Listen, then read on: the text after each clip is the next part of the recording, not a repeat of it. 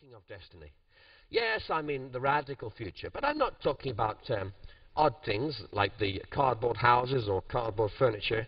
I'm really talking about the environment, and we have already heard about it, and you'll hear a lot more about it over the next 2 or 3 days. And remember, the future is not about science, it's about, what is the most important word? Emotion. I don't care what you think about the science. I happen to think the science is more or less proven that this is a very serious issue that we should respond to. But even if I'm wrong, even if we are all wrong, the future will be driven by an emotional reaction to this graph, and it's growing.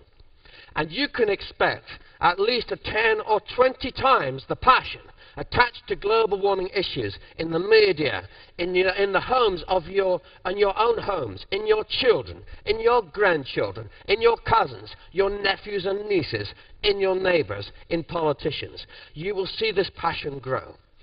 3 years ago, you could hardly find a head of state of any nation that was talking each week about climate change.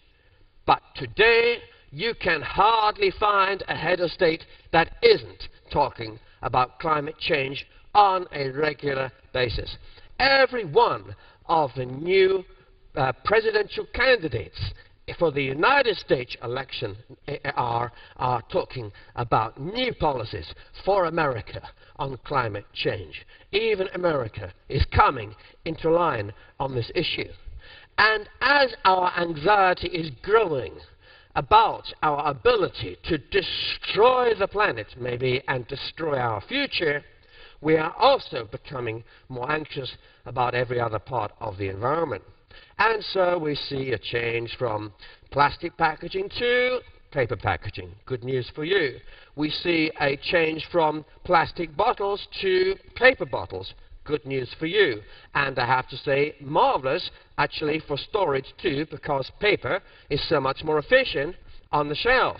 When you think of how much wasted space there is in a crate of round bottles, when you've got a Tetra Pak carton like this, a paper brick, then you're getting a massive increase in density of product per meter, which is great news. The difficulty, of course, is recycling some of this stuff because you have plastics, a little bit of plastic in there, you have a little bit of aluminium foil, and you have a lot of cardboard. So it does need a special facility, but it can be done.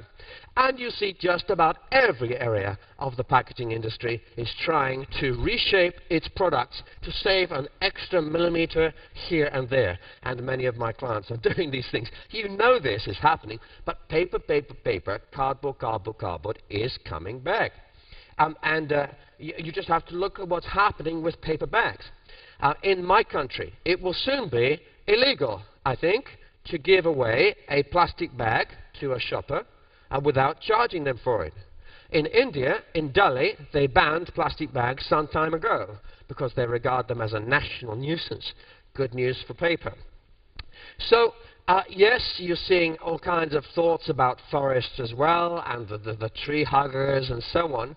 But forests are turning out to be the world's greatest friend.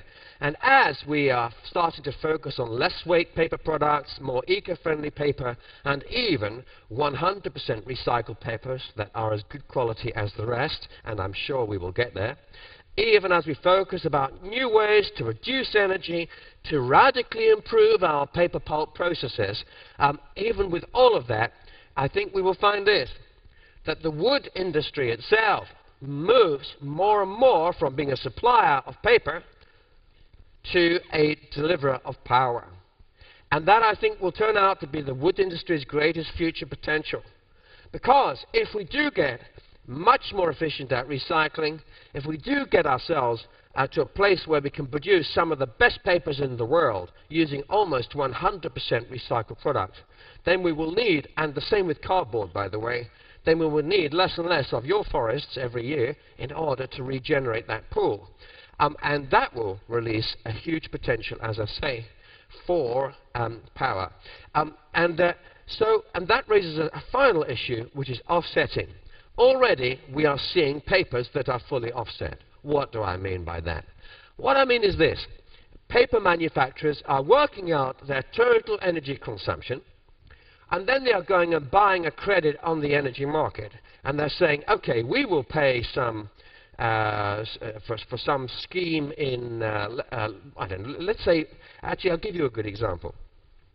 We will pay for a wood chip furnace in the northern part of Sweden, which is burning, in a school that was burning oil.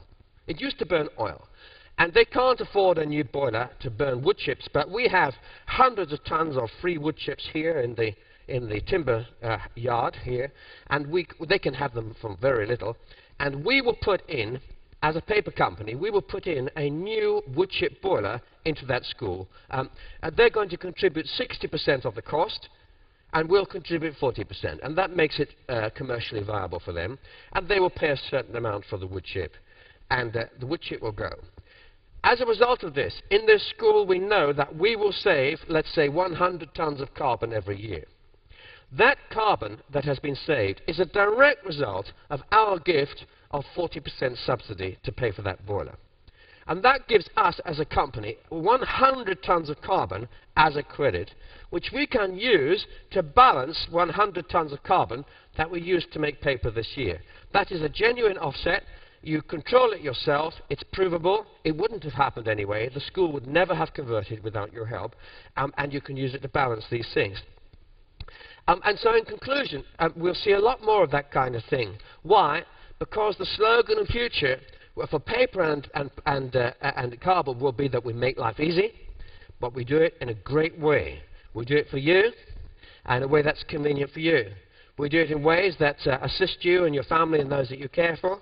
We do it in a way which is good for our community, our local community, and it's good for our Earth, for the future of the Earth. Everything we do carefully.